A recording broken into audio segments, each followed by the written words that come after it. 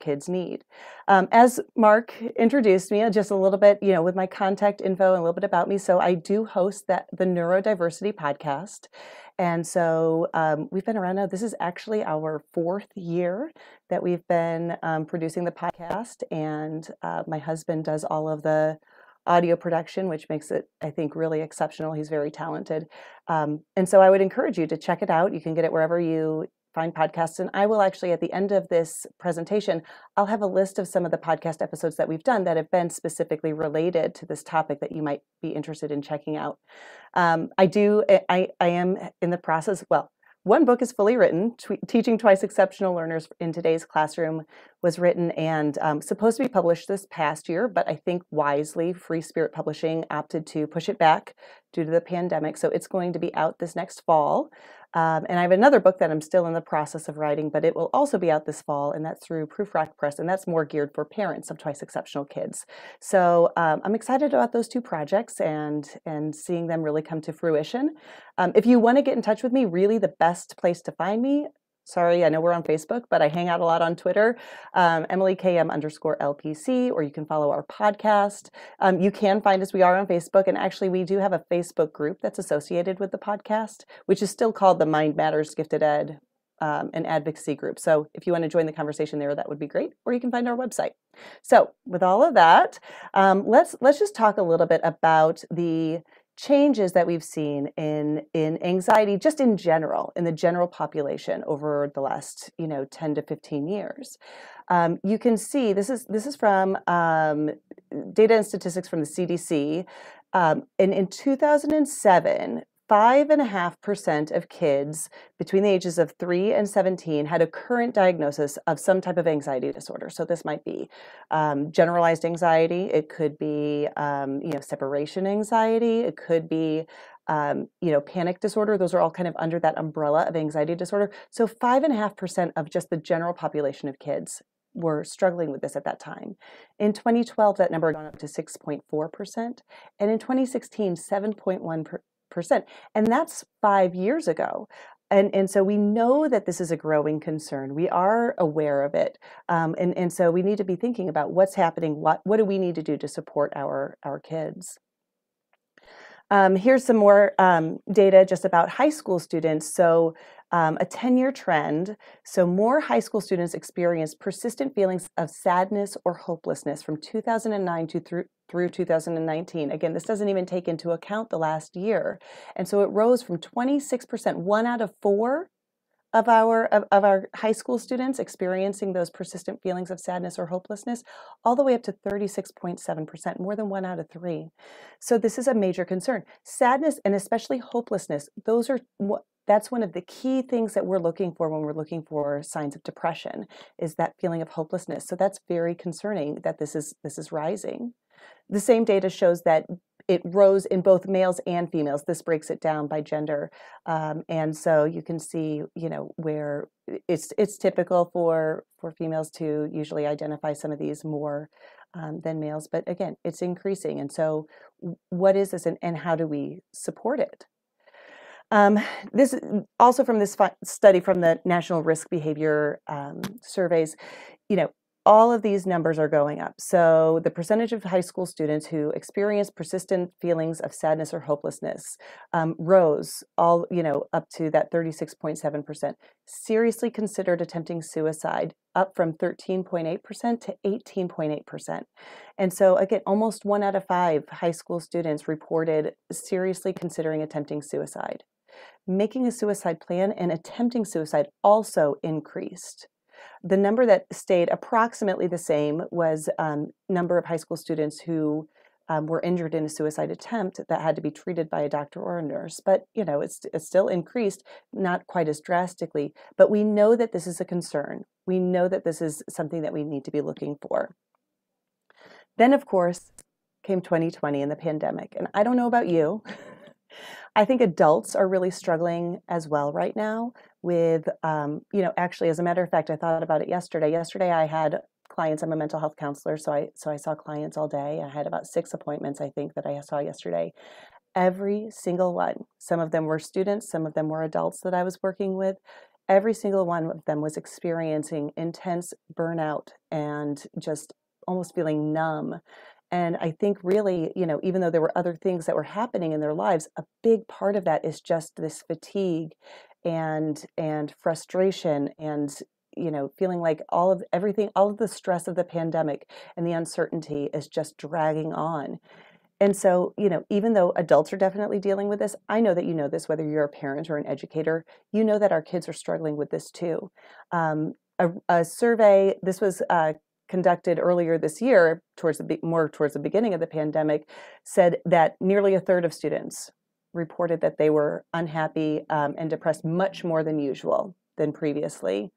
And 51% said that they felt a lot of uncertainty about the future as well. And so this was, a major, majorly impacting our youth.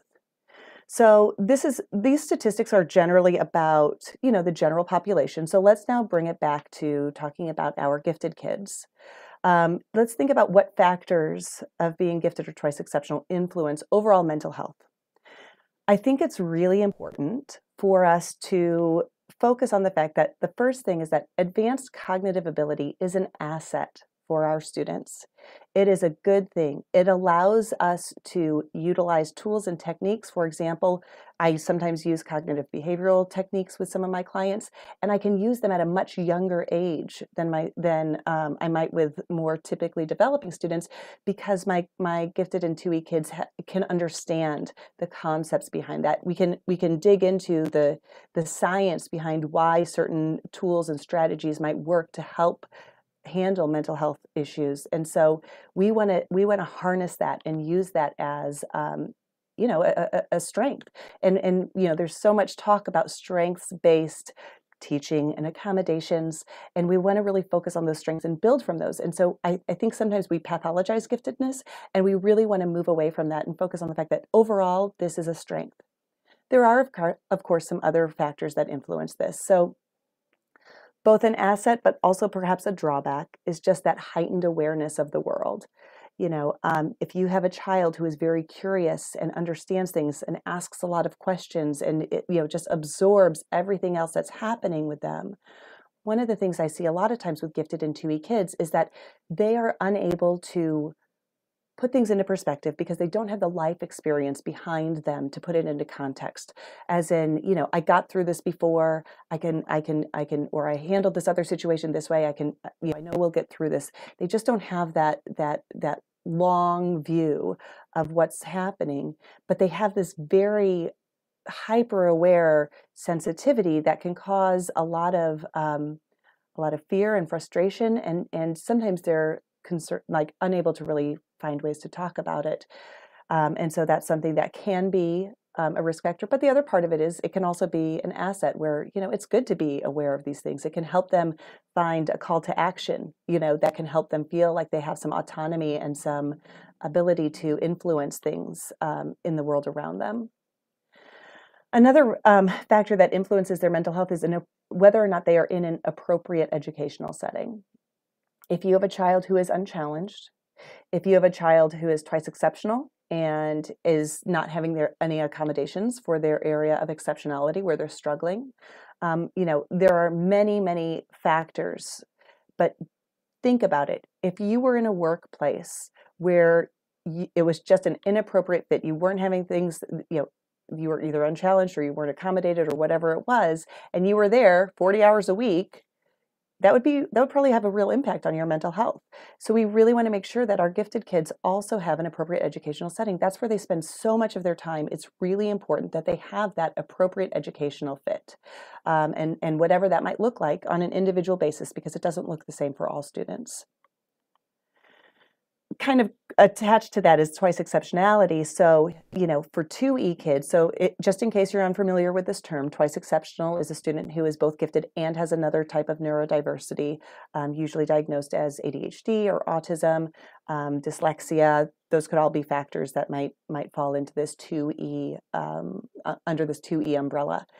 But a lot of times our gifted kids who are twice exceptional don't have their twice exceptionality identified. They mask it, they compensate, they cover it pretty well. They're kind of white knuckling it most of the time, and they don't always know exactly what's going on. But if it's unidentified and therefore unsupported, that can also then influence that overall mental health. And so we really want to make sure that we're on the lookout for this and that we're not afraid to seek out answers and information and diagnosis if necessary, because, that's how we get help. That's how we figure out, that's how we, systematize all of these things and put them into order and figure out what steps we need to take to problem solve through that. So we want to make sure that it's both identified and accommodated in various settings. And another part is just feelings of perfectionism and imposter syndrome. I think last week, Dr. Zakreski was talking about imposter syndrome, which is kind of perfect because, that is definitely a factor that influences our mental health of our gifted and TUI kids, where it's like you feel like perhaps the accolades that you have are unearned, or you don't deserve them, or it's just all a show and people are going to find out that you're a fraud. Or perfectionism, like I always have to live up to this expectation, and if I don't, I'm letting people down or I'm letting myself down. It's hard for gifted kids when gifted kids are really young. If they're unchallenged when they're very young, they learn to assume that school comes easily. And if school is no longer coming easily to them, they kind of hit a wall. That kind of can really shake their image, self-image, and how they really recognize that their academic success is not necessarily part of their identity. So we want to really help them understand and cope with perfectionism as well. Those are all just some factors that can influence those gifted and TUI kids. Another thing that I think is really interesting is to consider social media and screen time, which I know has been over the last year. I think at one point, most of us, as if we're parents, just kind of threw up our hands and said, we're in quarantine, whatever. And hopefully, things have kind of shifted a little bit. But, here's my question. And I just want you to think to yourself, do you believe that the impact of increased screen time and social media use on kids and teens' mental health is mostly positive, mostly negative, or neither positive or negative? If you're brave and you want to put your answer in the chat, you can do that. But what do you think? How do you think it influences our kids? It's pretty interesting when you look at the research regarding social media and screen time. And part of, there's kind of this assumption that increased screen time causes negative mental health effects. However, a lot of the research actually says, although it might correlate, it's not necessarily causal. So if, for example, you have a child or a teen who is feeling more anxious or they're feeling more depressed, they may withdraw into their phone more often. And so that increased screen time is not necessarily causing the anxiety and depression. It could be just a result of it. And ultimately, there is a lot of research that shows that there are positive pieces to this. I mean, especially through the pandemic, how did people stay in touch? We stayed in touch through social media and screen time. So many of the activities and games that kids play are interactive, where they really are socializing with their peers. And so I think as parents, as we kind of try to consider what's that balance, having a conversation with our kids and really helping them build a level of self-awareness. How much is this helping you? How much is it really causing you struggle? How do you feel when you get off of social media? Are you getting something valuable out of it, or is it something that is bringing you down? Helping them learn to self-regulate that screen time. These are all things that we can do because, there are benefits to screen time. And, I think that sometimes it's so easy to, want to cut all of that out. And definitely it causes problems. Trust me, I know. I've got three kids at home. And it's like, I think that they would, put their face in a screen 24/7. And obviously, if we let them, and obviously that is not healthy for anybody around the house. So, we want to really think about that. But just recognizing that, it's not necessarily causal as far as mental health goes and social media and screen time, but we want to help kids self-regulate that. So let's just chat about some of the signs of anxiety, that we might really see in kids, or signs of some depression. You may be familiar with these, but I think there are some that I'm going to kind of emphasize as things that are really good to look for when we're talking about our kids. So the first one is irritability or anger. Kids and teens are not always great at verbalizing their emotions. And so one of the outward signs that we will see of increased anxiety is an increase in irritability. Think about yourself. When you feel anxious or stressed, you just have this low threshold for items, and that might often come out as irritability. So that's a great sign to look for. A lot of times I see kids coming in for what looks like anger or outbursts, and really when we dig into it, it's really underlying anxiety that's causing them to have this increased irritability. So we want to look for that when we're looking for these signs of mental health concerns. Continuous feelings of sadness or hopelessness, worthlessness or guilt. Those are all really consistent. And I bolded that word hopelessness again, because that is one of the major factors that we look for, especially when we're concerned about any sort of suicide risk. That's a major factor that we consider. Another thing to remember, it says continuous here, but especially with kids and teens, and especially with our gifted kids and teens who can mostly hold it together, you really might see peaks and valleys of what appears to be sadness, and then times when they kind of get out of that and they seem like they're okay. Adults, a lot of times when they are having really significant clinical depression, especially, it really does, it's consistent, and that, lethargy or just overwhelming sadness, it really never lifts a lot of the time. But for kids, you might see some more ups and downs with that. So be aware of that as well. Don't rule it out just because you see a child laughing or having fun.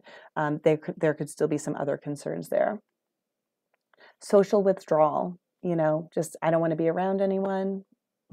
I mean, it's hard with teens, right? Like they never want to be around anyone anyway. But what is normal for your child or the student that you're working with, and has it changed? We're always looking at those intra-individual differences and discrepancies. How does it affect this individual child? An increased sensitivity to rejection. Any sort of mild criticism is just, a dagger to the heart. It just is very hurtful, whether it's from peers or teachers or parents. That could be another sign, again, with that worthlessness or guilt that can kind of associate with that and magnify those feelings for kids. Changes in appetite. So whether it's less or more, they're eating less or more, be aware of that. Changes in sleep. So whether they are awake all the time or just sleeping a lot, and kind of watch for patterns, because everyone kind of has some natural ups and downs with this as well. So maybe it's going to probably be last a little bit longer than just a fluctuation within a few days. Vocal outbursts or crying, increased tearfulness, just about little things. I'll share my daughter, my middle daughter, she's a 5th grader, and she deals with anxiety, and just to be very straightforward, she takes medication for it, and I have no problem with that. It was, a hard decision to do that, but I think it was the right decision. But we can tell when that medication, when she's kind of grown out of it or whatever, she just becomes very emotional and tearful about every little thing. And it's like, and again, that irritability really peaks. And, and I know that that's not always common for her. So we watch for that for sure. Difficulty concentrating. And, be really careful with this one, because this could be a lot of different things, but it is something to watch for. I think a lot of times kids come in and their parents are like, well, I think they have an attention issue. They can't focus, they can't pay attention. And again, is it anxiety or is it an attention issue? And it can be hard to tease that out, especially in our gifted kids, because again, they compensate, they mask. They don't always look like other kids might look. Fatigue and low energy, that kind of is similar to the increase in increased sleeplessness, but not always, but just like flat. That's kind of that numbness that I was talking about, that so many of us, I think, are experiencing right now. Just kind of feeling like, the daily trudging going through every day. And it's just like hard to kind of amp up, for anything. Physical complaints. This is another one that you'll see, especially with kids who are not great at verbalizing their emotions. And so they talk a lot about stomach aches or headaches, or they don't feel well, they don't want to go to school. Something that is something to watch for as well. Just a reduced ability to function, during events and activities. They're just not participating as well, or not wanting to participate at all. And then finally, thoughts of death or suicide. And I want to encourage you, whatever your role is, whether you're a teacher or a counselor or a parent, don't be afraid to talk to students and kids about this. This is a really important piece. And I feel like sometimes there's a lot of, we feel very overwhelmed about having these very straightforward conversations about these topics. But ultimately, that's how we help. And that's how kids know that it's okay, to talk about those things. And so we want to make sure that they know this and are talking about it, and that we're taking it seriously as well. I do want to touch real quickly just on understanding self-injury and suicidal ideation. So there's a difference between self-injury and self-harm, which is kind of I don't want to kind of jargony within the psychological field, like what we use this different terminology, but so self-injury is typically non-suicidal. And so we actually call this non-suicidal self-injury, or NSSI. And non-suicidal self-injury really is, in many ways, a coping skill, a very maladaptive coping skill. It's not encouraged, but it is a way to either sometimes people will describe wanting to, they felt like they deserved it. They were punishing themselves, or they just felt numb and they wanted to feel something, or, there could be a lot of reasons, but it's really, the intent is not necessarily suicidal. And so self-harming really has more of a suicidal intent, even though the goal might not be to complete suicide. There is a little bit of a difference there. So we kind of handle those things differently. Obviously, if you're dealing with a kiddo who's cutting or whatever it is that they might do, that is definitely a sign to reach out, and find someone who is a professional who can really help assess that, and make sure that they're getting the help that they need.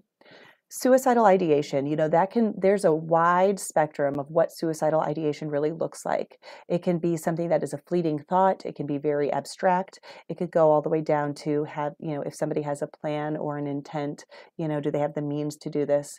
If you're ever concerned and you want to do a very quick risk assessment of whether or not somebody is feeling suicidal, the three main questions, are you thinking a lot about death or dying? Can you tell me about that? Have you thought about how you would do that? Like, do you have a plan of any type?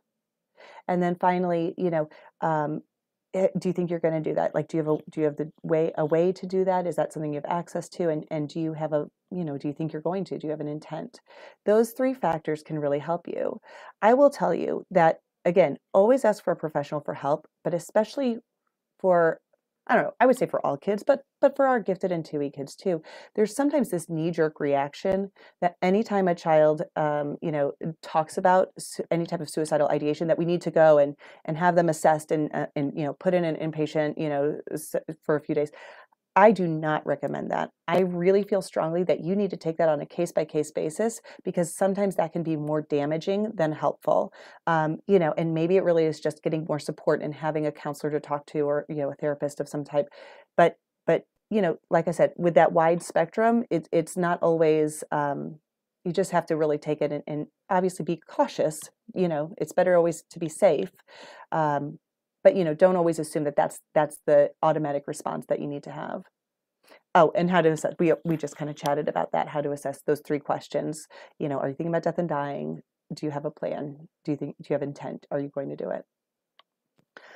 So, okay, now let's talk about how to help, and then we'll get into our Q&A. So here are some great strategies that I really like that are very easy to use. If you have a child who's just experiencing emotional dysregulation, it doesn't have to be anxiety or depression or significant mental health. These are just good tools and strategies to use. So the first part is really facilitating non-judgmental conversations about emotions. How do you feel? What do you, really trying not to like, here's an automatic response that I sometimes hear adults saying, and I understand why, but someone's like, I'm feeling really sad, or I'm feeling really down. It's like, well, just tell yourself, it's like, think about your life. You have such a good life. You have all these good things going for you. That while the intent is good, that's not always helpful. What we really want to do is we just want to listen. So tell me about that. What do you think about your future? How do you think things might work out? A great tool that I love, that actually I picked up from Lisa Van Gamert. She shared this in one of her books about perfectionism, was, best case, worst case, most likely. So let's think about the situation that you're struggling with. What's the best case scenario? What's the best outcome that could possibly happen? And let them go wild with it. What's the worst case scenario? It's like, a lot of times it's like, I'm going to end up living homeless and living under, whatever. What's the most likely situation? What's probably really going to happen? And kind of trying to find that middle ground there is really good, but letting the kids lead the way and really not judging that, having that conversation and being really open about that. Normalizing showing vulnerability. This is key. We have to model this for our kids. When we are able to verbalize our own processes, our own self-talk of how we regulate ourselves. I'm feeling really stressed out today. I'm going to go outside and go for a walk and listen to some good music, because I just know that'll help me calm down and feel better about the day. Or I'm really worried about this thing and I'm not sure what to do. And I don't like having this feeling of uncertainty, but I know that if I, kind of just keep doing the things I need to do, I can get through this. Coming up with ways to model that for our kids is really key. We want them to know that it's okay to not be okay. And it's okay to talk to people when you're feeling, difficult emotions. Increasing emotional literacy, especially for some of our very emotionally intense, gifted and 2E kids. Talking about emotions can be very difficult. So sometimes kids just have a hard time labeling their emotions. Other times it's hard to talk about, because when you talk about those emotions, it brings those emotions up and they have such a strong affective memory. I don't want to talk about that uncomfortable thing, because then I feel that way again. But we really want to help them learn the just right word. One of the key tenets of mindfulness and meditation is being able to step back and look at a situation from the outside. And one of the ways that you do that is by labeling how you're feeling. In the book, The Whole Brain Child, one of the strategies that they talk about is name it to tame it. If you can label that emotion, it actually helps you step out of it, and then you can self-regulate a little more easily. So emotional literacy is really important. Another thing about gifted kids a lot of times is because they have a high verbal ability, they like to find the just right word. And so nuance is important. So, you might do something like get on Google and find the vocabulary of emotions. Or many of you have probably seen some of those emotion wheels that kind of had the tiered emotions, like from the very basic emotions in the middle, and then it kind of gets more specific. I actually have one of those right over here in my office in one of the drawers that I pull out a lot of times. Again, it's almost like a menu of options. Like, well, how are you feeling? Kind of use this as a tool to kind of, find that just right word. Using realistic reframes of negative thinking. I feel like positive thinking, if you try to talk to a gifted kid about using positive thinking, they're going to look at you like you're ridiculous.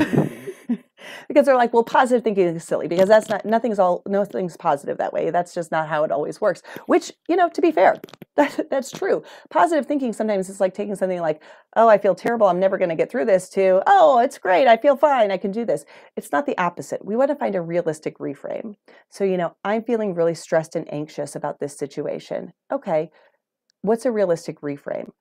I'm feeling stressed about this, but I know that I can get through it, or I know that I have people who support me, or, whatever the case might be, but just trying to find a way to put it into context that fosters resilience and also just has, some flexibility about what that outcome might be, and help kids know, like, it doesn't have to be like positive. It can just be realistic and neutral. I think sometimes one of the things I see a lot of times with kids actually is this belief that if I'm not happy all the time, there's something wrong with me.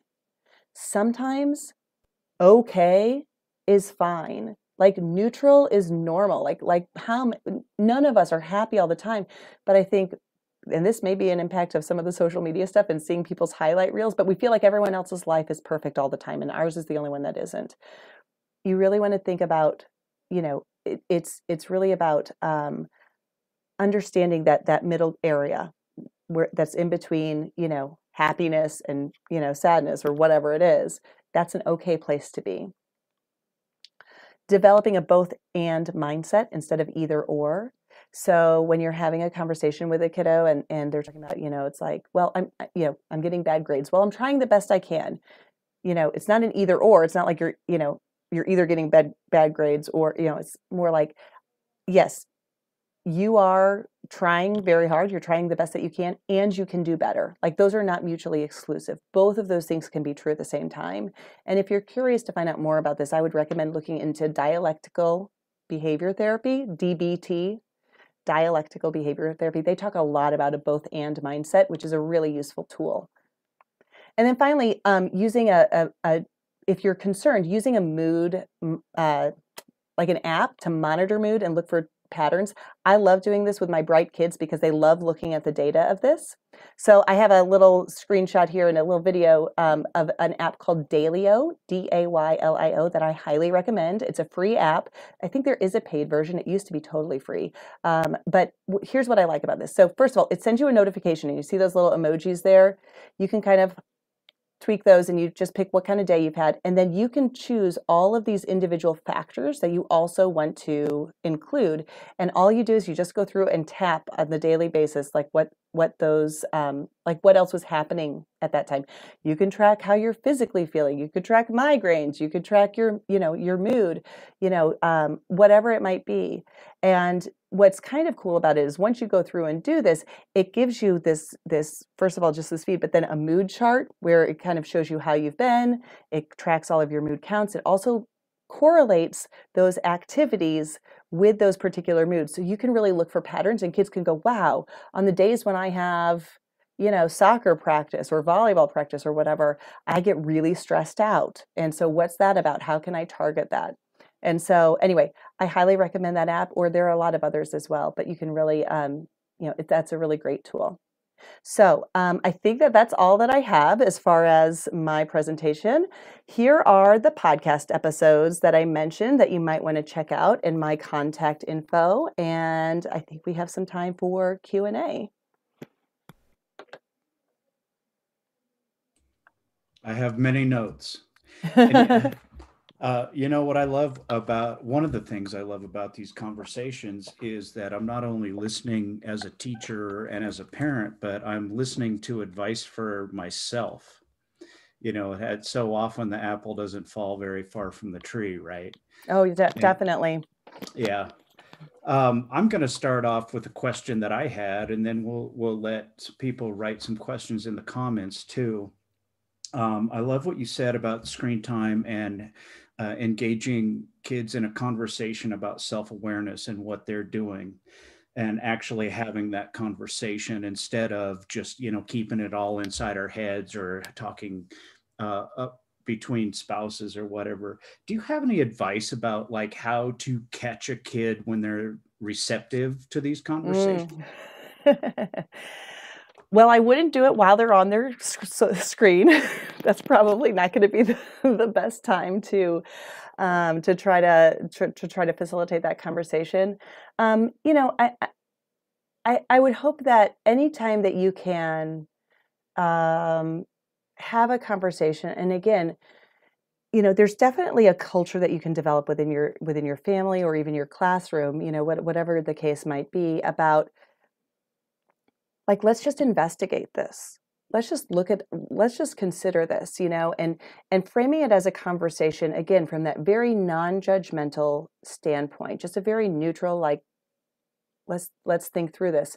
And the more consistently you do that, the better it is.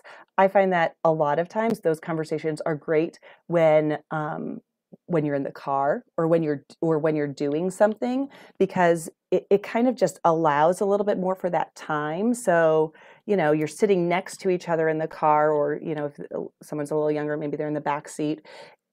it's not quite as intense as sitting across the table from somebody and looking them in the eye. And so that can reduce, I think, the level of stress of just having those conversations for kids. And also remember that like it's an ongoing conversation. You might not come up with any resolution, but it's like, well, let's just see. Let's, here's something I notice, when I'm noticing that you're having, using the screens a lot. Maybe we can just watch and see if that's a pattern.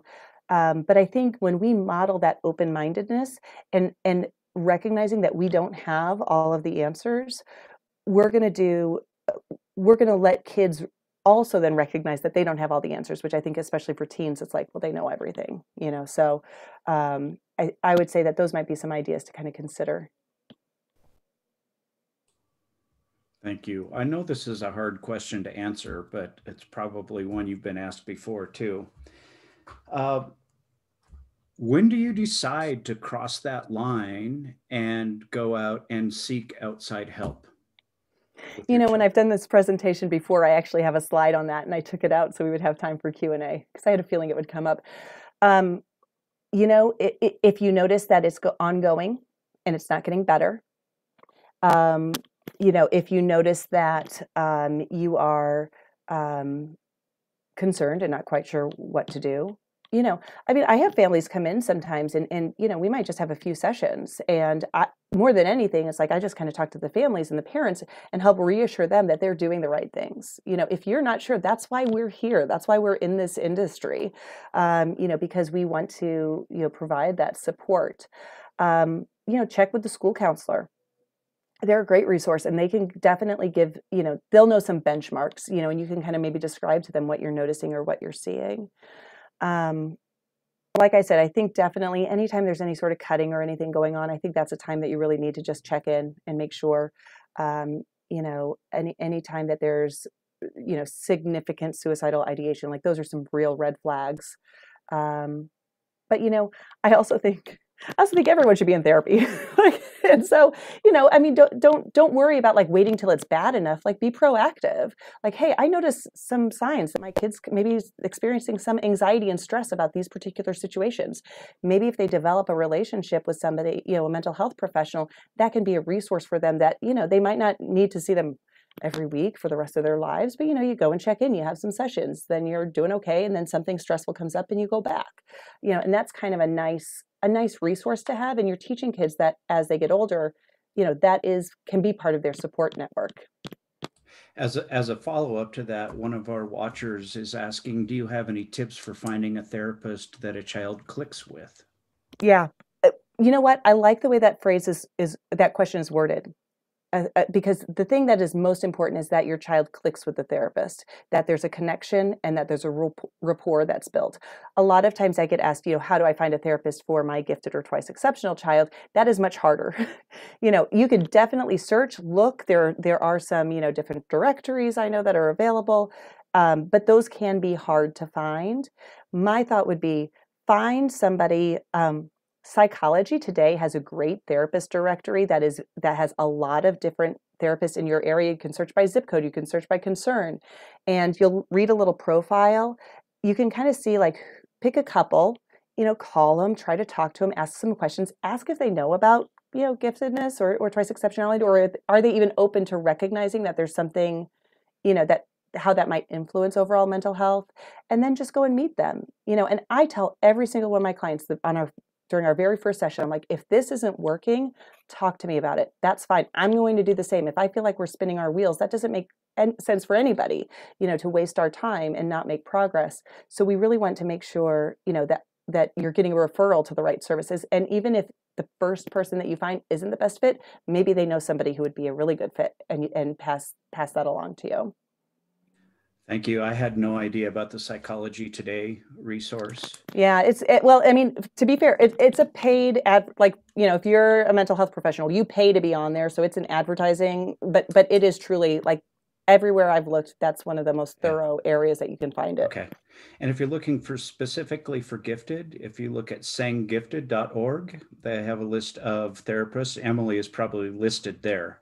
I think I am. Well, you should be. I know. I've only printed out the paper and started filling it out about 1,000,000 times. And anyway, that's my ADHD.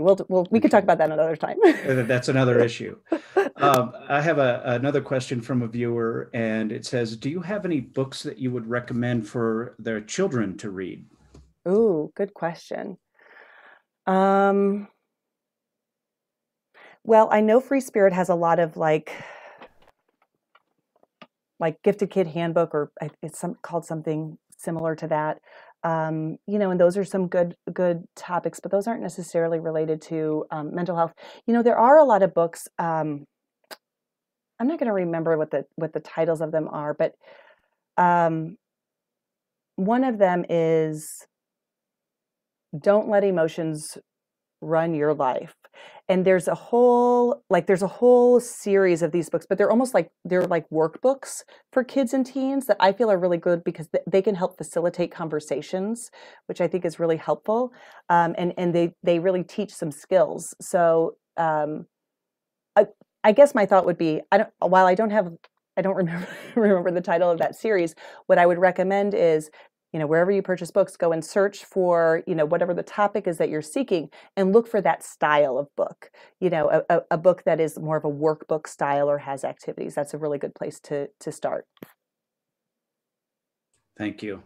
I think we have time for one more question. I know you have to get to another appointment tonight. Story of my life.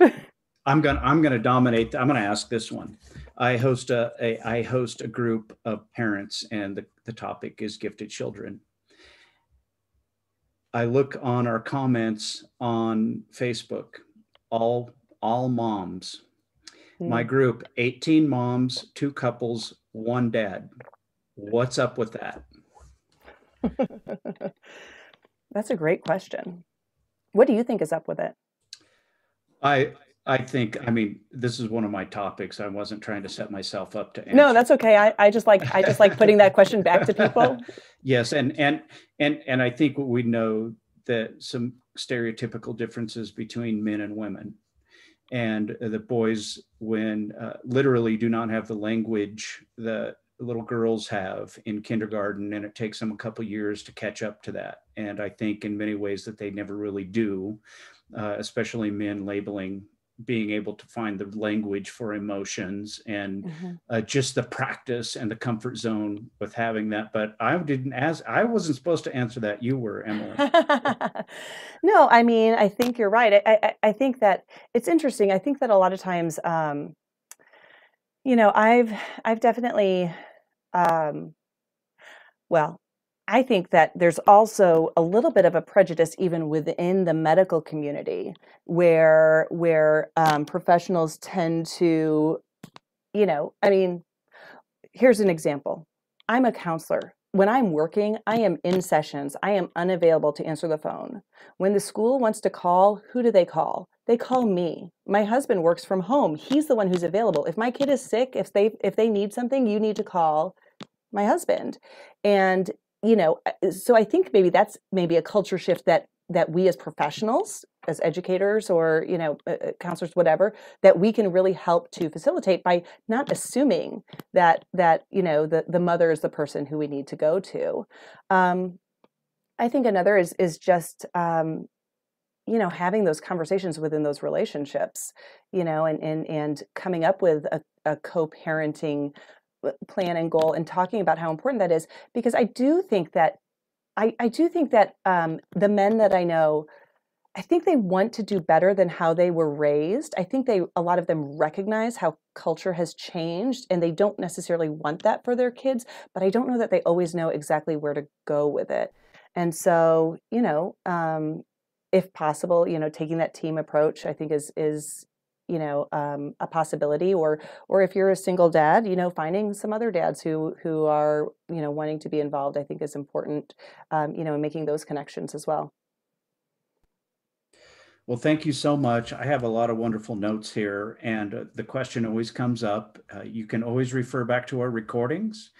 Visit the coloradogifted.org website and find the conversations with CAGT. You can check the recordings. I like to go back and screenshot some of the slides, so I have that information at my fingertips.